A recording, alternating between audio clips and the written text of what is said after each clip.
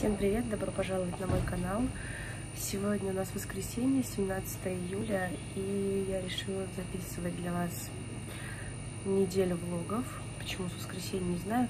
Честно, я не уверена, что я продержусь неделю, но я буду очень стараться, потому что в последнее время я несколько раз уже пыталась записывать неделю влогов, чтобы рассказать вам, что происходит, почему, зачем и как. Но дело все в том, что я сейчас очень много работаю, и, я начинаю снимать, понимаю, что снимать мне, в принципе, нечего, и заканчиваю. Начну с воскресенья, расскажу вам, что происходит, что произошло в моей жизни за длительное отсутствие мое на YouTube. У меня прям появилась такая тяга снимать в последнее время. С чего вам начать свое повествование? Начну с того, что, как вы видите, я нахожусь сейчас в зоомагазине. Я устроилась на вторую работу, точнее на подработку. Это маленький зоомагазинчик около моего дома. Я работаю здесь где-то 2-3 раза в неделю, собственно, по выходным в 4 лапах. Хозяйка с удовольствием меня взяла, естественно, потому что, понятно, да, тут нечему меня учить. Вот. Я здесь сижу, занимаюсь своими делами. Сами понимаете, проходимость здесь никакая в сравнении с 4 лапами. Я здесь читаю книги, готовлюсь к репетиторам, учу там слова, еще что-то делаю, смотрю какие-то передачи, фильмы и так далее. Вот. Но мне не сложно, в принципе. Я с удовольствием могу проводить так выходные. Что еще вам рассказать? Просто сейчас самый подходящий момент, наверное. 4 июня не стало Мифички. К большому моему сожалению, уже прошло 1,5 месяца, даже больше. Я до сих пор не могу отойти. Правда, я забываю все. Потом я где-то случайно натыкаюсь на какие-то видео с ним, либо на YouTube, либо просто у себя в галерее. И меня по новой прям накрывает. Очень тяжело. Очень. Он тяжело болел, долго болел.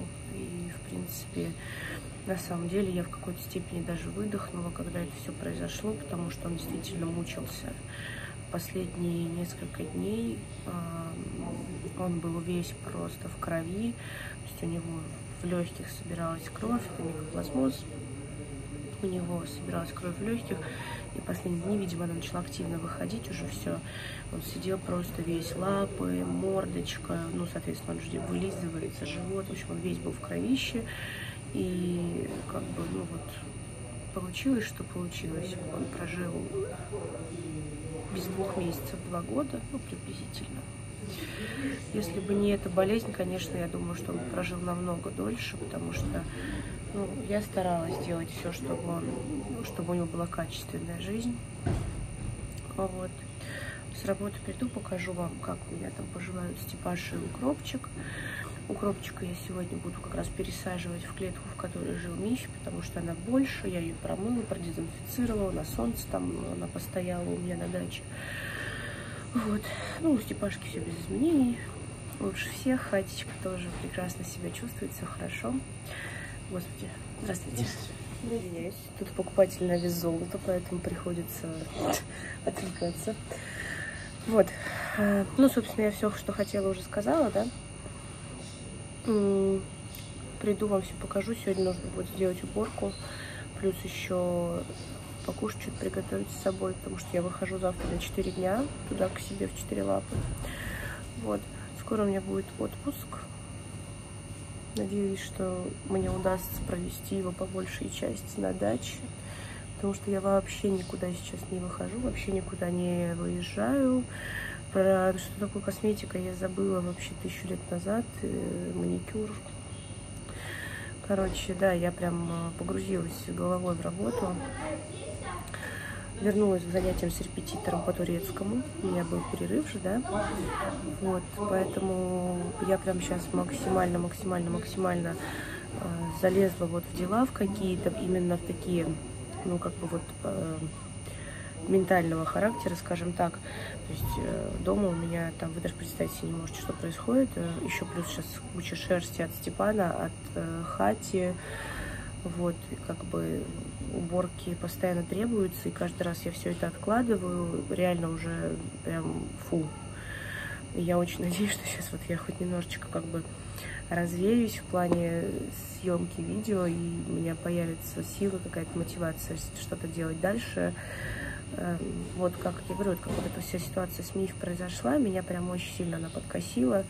И я последнее время, я как бы знаю, что это отвратительные мысли, да, и так делать нельзя, но я последнее время периодически задумываюсь над тем, что будет, когда не станет Хати, и просто я не хочу об этом думать, но оно как-то само получается. Я не знаю, правда не знаю. У меня даже слов нет. Вот. Ну, если я что-то еще вспомню интересное, я вам расскажу. Сегодня будет прям болталка. Ну, наслаждайтесь, потому что в ближайшие 4 дня, скорее всего, особо никаких диалогов конструктивных мы с вами не построим, потому что там у меня не особо не повеселишься. Время только 2:30. Такое ощущение, как будто уже часов 5. Я здесь работаю до 7. Я начала читать Джейн Эйр. Как-то я ее упустила. Мне очень нравится, прям держит. Я люблю книги, которые ты читаешь и не можешь оторваться. Единственное, что шрифт здесь мелковат. Я до этого читала другую книжку. Там был прям он крупнее, и я еще, глаза еще не перестроились. А так очень интересно. Но, конечно, тоской. Я прям так ее понимаю. Мне так грустно становится. Я прям читаю и чуть ли не плачу. Но книжка интересная. Все, у нас время 7 часов. Я освободилась. Сейчас я пришла на автобусную остановку. Ой, привет, мордочки. А у меня есть для вас корм. Кушать хотите? Привет. У нас тут столько бездомных собак в районе, в котором я сейчас живу. В общем, я сейчас жду автобус и еду к родителям. Мне нужно там у них будет забрать кое-какие вещи. И также договорилась встретиться еще с Ириной. Пойдем куда-нибудь погуляем.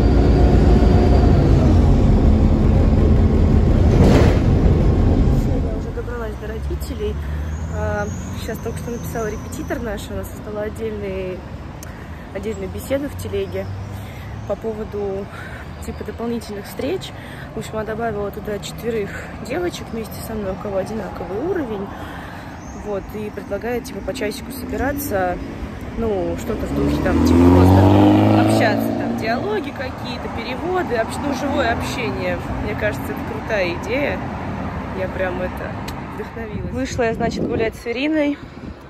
Встретила нашего одноклассника. Мы с ним так долго разговаривали, на самом деле еще бы столько же проговорили. На меня уже просто Ирина говорит: ты где? Вот. Что хотела сказать? Хотела сказать, что когда мы учились, он был, одним из самых таких отбитых, по мнению учителей и всех остальных. Но на самом деле я разговаривала с нашими учителями, и говорят все, что вот это поколение, которое учится сейчас, и поколение их родителей, это просто атас. Все хотят повеситься. У нас половина учителей из тех, которые нас учили, уволились после нашего выпуска.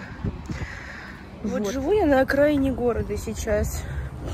Ничего не происходит. Сейчас, пока дошла, даже еще не дошла, может еще что случится.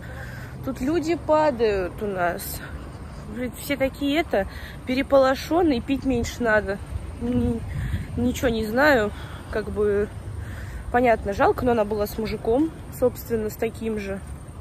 Допились вперед из песней. Вот, а еще, ой-ой-ой-ой, меня только что пригласили на свадьбу. 12 августа у меня как раз будет отпуск, просто шикарно. Моя коллега по работе из другого магазина, вот, я очень-очень-очень рада. Она как бы заранее закидывала эту удочку, но, если честно, я уже думала, что она перепутала, потому что я тогда типа в шутку спросила: а что, на свадьбу позовете? Она такая: ну, конечно, вот. Хотя мы не сказать, что прям такие близкие подруги, вот, но тем не менее. С собачкой. С тобой? Угу. Мы вот думаем, как склеить нашего одноклассника бывшего. Красивый, кстати. Он привез меня только что домой, у нас время 10 минут 11 уже. Вот, как обычно, о чем я и говорила, собственно, уборку я переношу на завтрашнее утро. Еще здесь побелили подъезд, и посмотрите просто, что это за жизнь. То есть людей не учили, что когда вы белите стены, нужно, точнее, красите, нужно пол застилать. И вот так по всему подъезду. Соседи говорят: ну, типа, будут теперь сами отмывать. И еще здесь все течет. Классно, правда? В общем, я все равно очень скоро съеду, поэтому норм. Как говорит моя подруга, говорит, думала, что новоселье это разовый праздник, а у меня как день рождения ежегодный. Сейчас мы с Хатей погуляем. И я хочу полежать в ванной, что-то я так устала за сегодняшний день. Вроде какой-то он вроде и ничего не делал, да, а все равно тяжело. Вот, полежу в ванной и буду спать ложиться.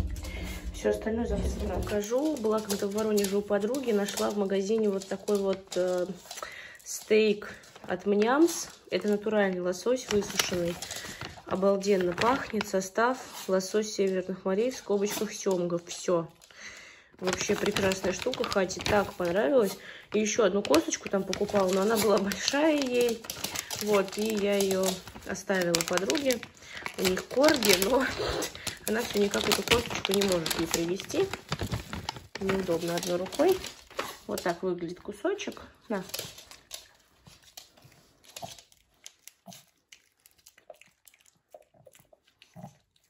Я все-таки заставила себя хотя бы укропчика сейчас переселить. Степашке уже клетку почистим тогда завтра и уборку наведем.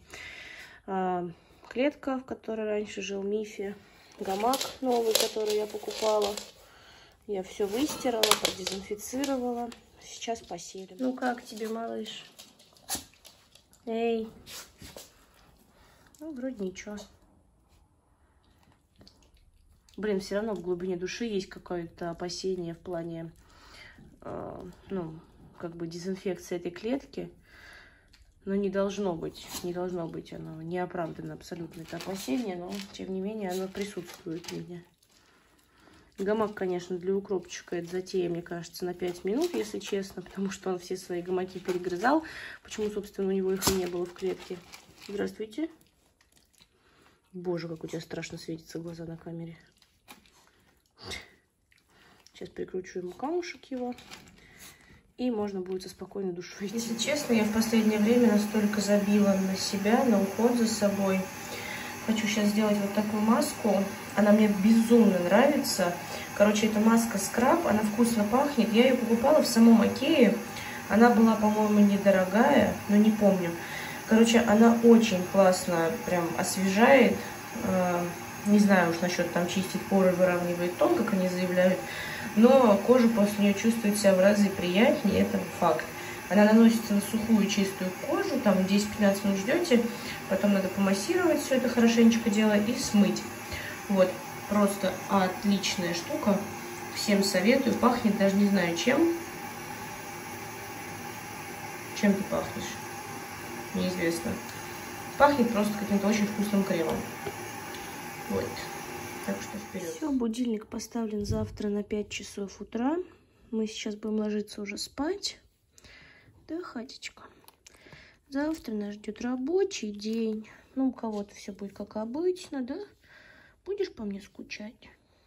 Будет, я же знаю, да? А, надо зубки еще помазать. Сейчас не забыть аразимчиком, да?